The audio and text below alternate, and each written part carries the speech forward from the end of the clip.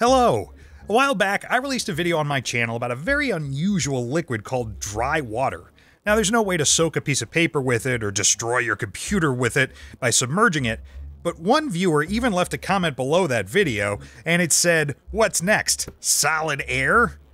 Well, I did manage to get dry water, so maybe I could also get solid air. Why don't we see what we can do?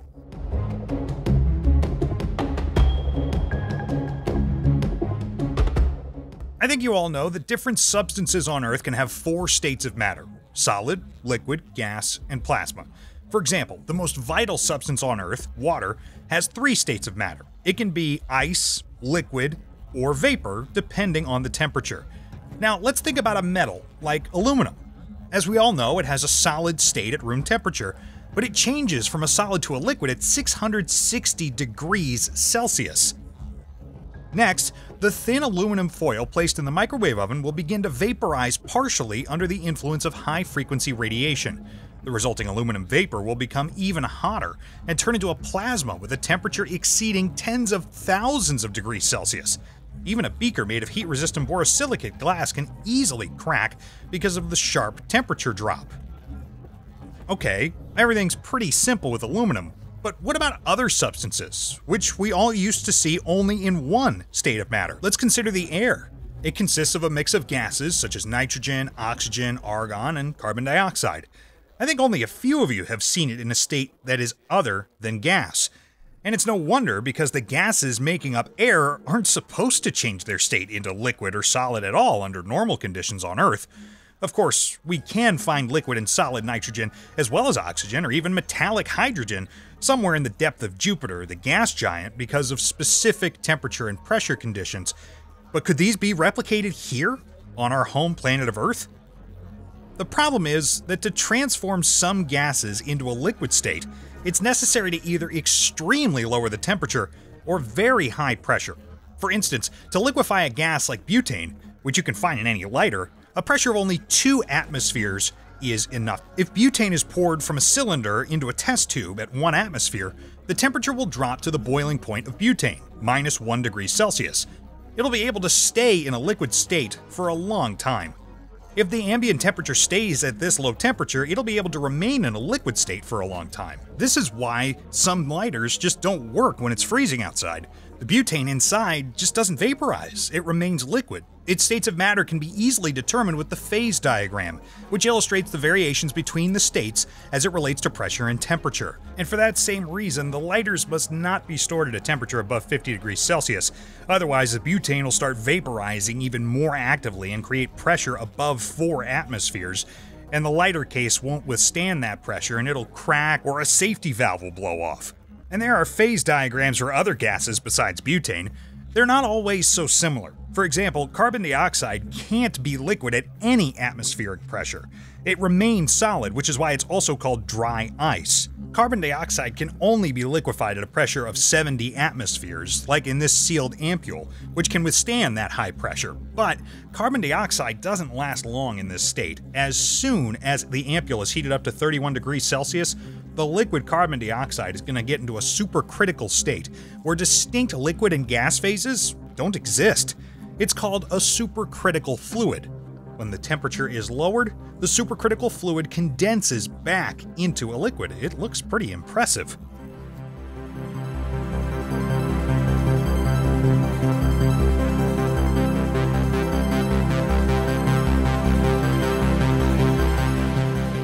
Believe me, the physics of gases may often be rather bizarre and strange.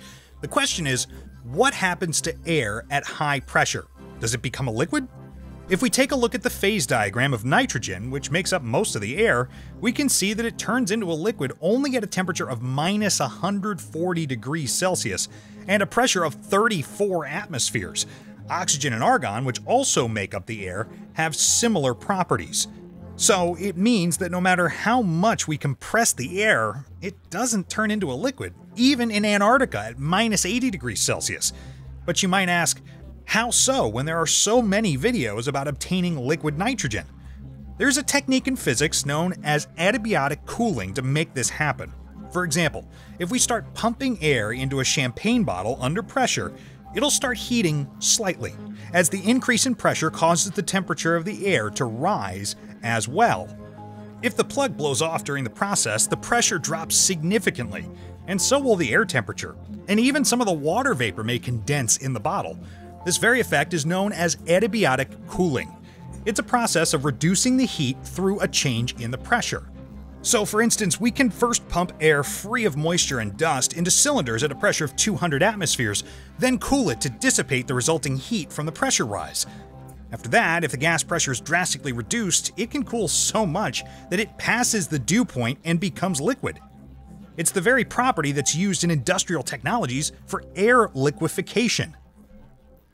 This is how liquid air is produced on an industrial scale using rectification, and after that, it's separated into its components like nitrogen, oxygen, and other gases, since they all have different boiling points. To put it simply, air can be distilled like moonshine and get its components, but liquid air isn't sold like that because it contains undesirable impurities like oxygen and other gases. So typically we can buy only liquid nitrogen, which comes in Dewar flasks that are analogous to big thermoflasks that you may see elsewhere. The boiling point of liquid nitrogen is minus 196 degrees Celsius, which is the lowest boiling point of all the components of air. So, other gases can be converted into liquid or even solid states with its help. Like butane can be frozen into liquid nitrogen. I filled a test tube with butane and placed it in a thermoflask with liquid nitrogen. Since butane freezes at just below minus 140 degrees Celsius, it'll take some time to solidify. After about 15 minutes, the butane had completely solidified, so I topped it into an evaporating dish. It's interesting that because of the very high difference between the boiling and freezing points, butane ice actually melts really quickly, forming a very cold puddle of liquid butane. It's pretty rare to see this unusual states of matter of gas from ordinary lighters. Besides butane, another component of air can be frozen, specifically argon. But pure argon is pretty expensive and hard to get, so I went to the lab. To freeze argon, we filled a small thermoflask with a small amount of liquid nitrogen, then put a test tube into it that was connected to an argon line. In case you didn't know, laboratories often have an entire argon pipeline to create an inert atmosphere.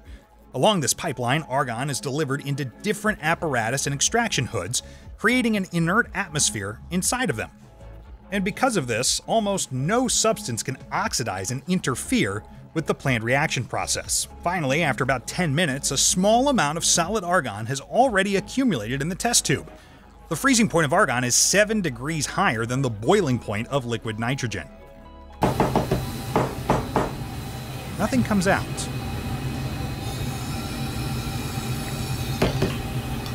We did it! Catch it! Catch it! Here's our do-over. Just doesn't want to pop out. Didn't it? Catch it! Okay, here it is. After several attempts, we managed to get a small argon ice cube. It instantly began to melt and vaporize on the table because the boiling point of argon is only 4 degrees higher than the freezing point. So it hardly has time to melt before, as it immediately evaporates under normal room conditions. Now you know how to turn some components of air into liquid or even a solid state. But how do you make the solid air? How do you make solid nitrogen, oxygen, and argon at the same time? Well, it's pretty easy to convert nitrogen into a solid state. There's another technique in physics known as Raoult's law. To demonstrate how this law works, first, we need to assemble a small vacuum setup consisting of a vacuum pump and a fairly sturdy desiccator capable of withstanding reduced pressure. Let's see what we can come up with.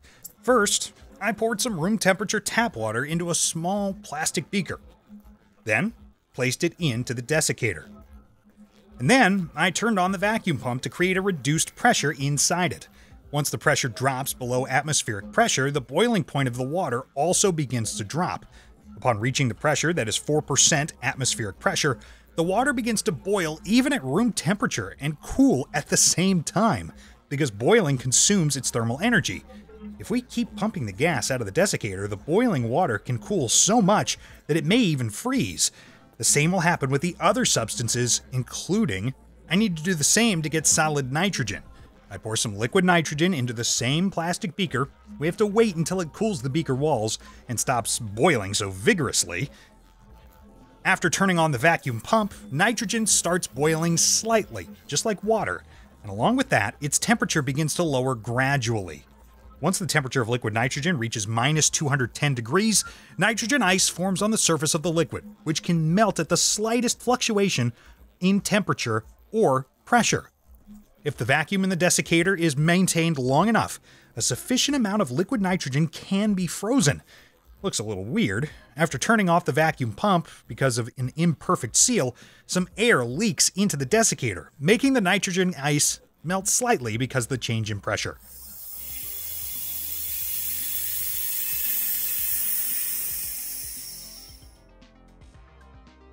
Finally, I managed to make solid at least one component of air, nitrogen. It's time to give it a try and make solid air in the same way. But first, I need to convert it to a liquid. It's pretty easy to get liquid air. I pour some liquid nitrogen into a titanium pot, which begins to cool very quickly as the nitrogen boils in it. Titanium has a low thermal conductivity, so the part of the pot that contains the liquid nitrogen cools down to a temperature of minus 196 Celsius. This causes the air gases to condense on its surface. So that cloudy liquid that begins to drip from the pot is not water droplets, but it's droplets of liquid air. Now we're on to something. Since air is made up of approximately 21% oxygen, which has a boiling point of 13 degrees higher than liquid nitrogen, it condenses first on the titanium pot, along with argon, water vapor, and nitrogen from the air.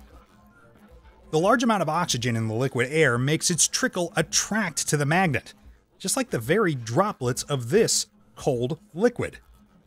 In addition to its magnetic properties, liquid air also easily oxidizes any flammable objects. For instance, burning a rushlight in a beaker with liquid air burns like rocket fuel.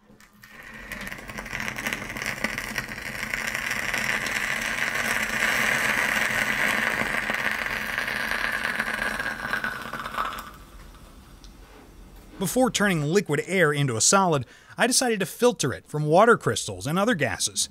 And a regular coffee filter actually does this job just fine.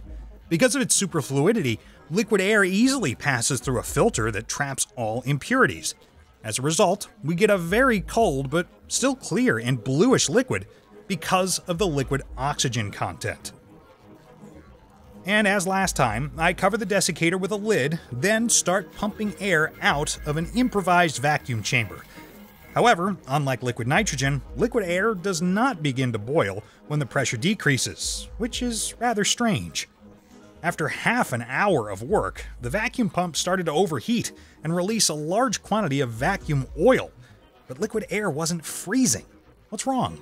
It turns out that because of the presence of liquid oxygen in the composition of liquid air, its triple point, meaning the state at which it begins to freeze, starts only at an incredibly low pressure, which has to be 100 times lower than for the freezing of liquid nitrogen. Such a low pressure can only be achieved in extremely expensive vacuum setups, costing millions of dollars, which of course I don't have. So I'll have to get some solid air some other way. Maybe I could use the coldest liquid in the world, liquid helium. Turns out that today, unlike liquid nitrogen, which is sold in many cities, getting liquid helium is not very easy. It's often sold in huge Drucker containers of 100 liters minimum, and it can cost $30 per liter. But I was lucky, and I got one company that allowed me to conduct experiments with liquid helium and show you how to make solid air. As before, we start by obtaining some liquid air and filtering out the water crystal impurities. After all this, we got this slightly magnetic and cold liquid. Next, we filled a transparent Drucker flask with some liquid helium, which is pumped from a big Drucker flask with the help of a regular helium from a cylinder. This temperature of the liquid helium coming out of the tube is minus 269 degrees. It's 73 degrees lower than the boiling point of liquid nitrogen. This low temperature immediately produces a very dense fog from the air.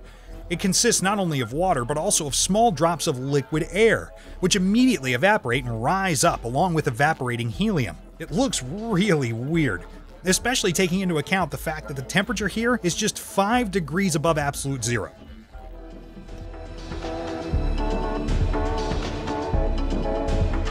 To freeze what we breathe, I filled a test tube with liquid air and waited for it to stop boiling so much so it could cool the walls of the test tube. And when I brought a magnet close, the test tube started getting slightly attracted to it. This indicates that the concentration of liquid oxygen in the test tube is at least 50%. The last thing to be done is to place it in a Dewar flask with liquid helium and wait for the air to solidify. Its melting point is about minus 220 degrees, about 46 degrees higher than the boiling point of liquid helium. Excitingly, in the transparent Dewar flask, we can see that the liquid helium, along with the frozen air particles trapped in it from the test tube, is boiling and bubbling very vigorously around the test tube. Eventually, we can see that the contents of the test tube become whiter and whiter, which indicates that the air is gradually freezing. With the air solidified, I decided to check its magnetic properties again. And not much has changed as we take another look. Now we can place this solid air on the table and see how quickly it melts.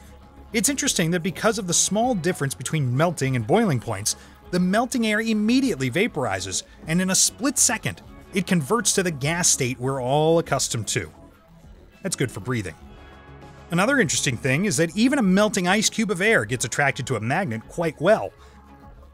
And the melted air gets attracted to the areas of the magnet with the highest magnetic force.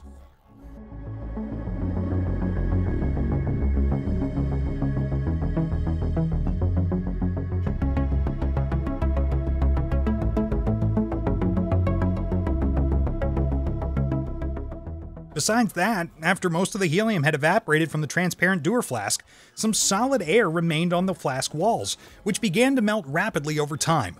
It's very mesmerizing to look at, wouldn't you say? Well, I hope that after watching this video, you have some more knowledge about the properties of some gases. Moreover, now you know that it is possible to get solid air even on our planet, but only in certain conditions. As always, if you liked the video, don't forget to like it and subscribe to our channel to learn more new and interesting things.